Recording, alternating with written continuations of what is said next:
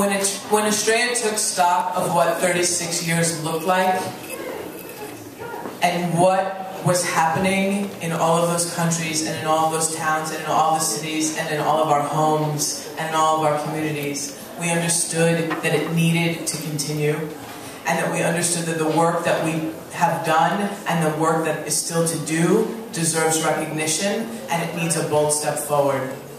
And that's what the Fueling the Frontlines campaign is. It's a bold step to say that an organization that is taking capital where it isn't and putting it where it belongs can claim that space and raise that money and make it possible.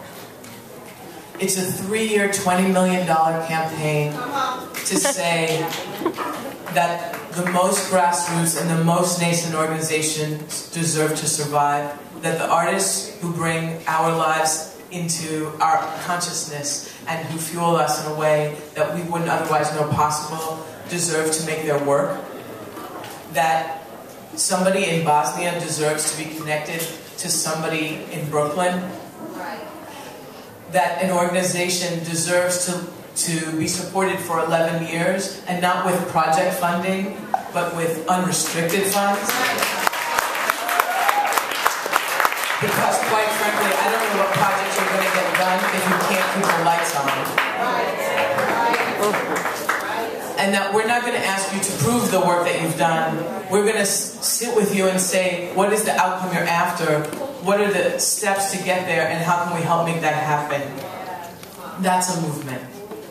That's what's possible. That's what we get to do. We are going to be in multiple cities having conversations just like this one. We chose Chicago as the first location because of the magnitude and breadth of the work that you've managed to accomplish, the way that you've come to know yourselves, and the commitment to bringing not only the people who've come before, but the people who are yet to come forward. That's a stunning prospect, and everybody isn't always able to understand that that's a necessity. And we understand that Chicago actually can do that, and you can look around the room and know that to be true because that's how you're living your lives. So, thank you for welcoming us into your home. A lot of people help make this happen. I want to acknowledge all the honorees in their work. I want to acknowledge all the people who volunteered to help make this night happen. You know who you are. I want to tell you that right now, to date, we've raised $62,000. Oh, wow.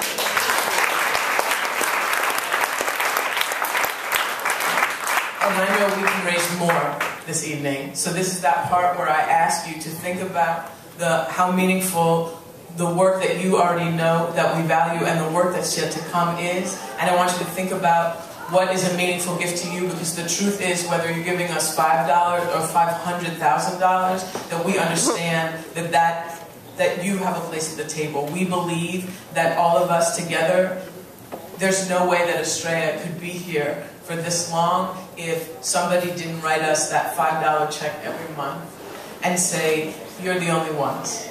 And the truth is, I'm proud of it, but it's also insane, we are still the only ones. And if we don't make it happen, who will?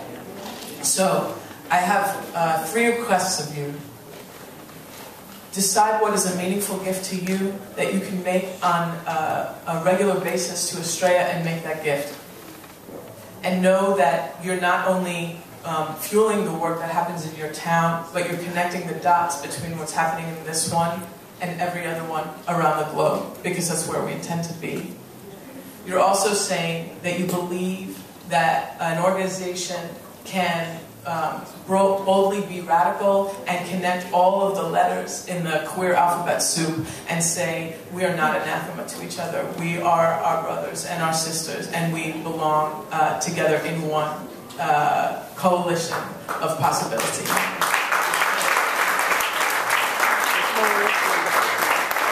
I want you to think about who should be sitting next to you who isn't here. I want you to tell them about us, and I want you to make an introduction. And we're going to come back. and I want to make sure that they're sitting next to you the next time we come here. I want you to write to us, and I want you to sign our mailing list. There's staff out there. They have all of our information. There's information at your table. Make sure that we are in contact with you, and make sure that we are in contact with the people who you hold dear, so that we can continue to fuel this work. And then the third ask I have of you is to just not stop doing what you're already doing. Because I can't even tell you, last year I flew 150,000 miles, and I hate flying, but I really like landing. And I can't even tell you what it's meant to get here, and people are like, hey Bob, I mean, I know y'all don't know me, you're like, hey Bob, this is what we're doing. The pride that you have for the work that you're doing and in each other is so astounding. And I can't tell you how landed I have felt here these last couple of days, and how meaningful that is to me to know that we are connected, that we have a home with each other, and that this notion that we can in fact forge the future that we believe in, that isn't already written, that isn't storybook, that isn't dictated by the state, that is in fact furious in its demand of possibility. That I'll get on another plane, I'll get on 12 more, I'll get on 1,200 more, because that's the whole point. And that's actually, I get to work in service of this collective vision. And so I hope you understand how many people you are holding by virtue of coming together. And so, more than anything else, I thank you. So, thank you for having us. Thank you for participating and bringing your people forward and letting us honor your incredible citizens. And I hope that you spend the rest of the evening with us. Please hit me up and all the rest of the staff. There's some incredible staff here. Astraea is made up of the most crazy amalgam of dedicated people in the entire world. Some of them are here. I hope.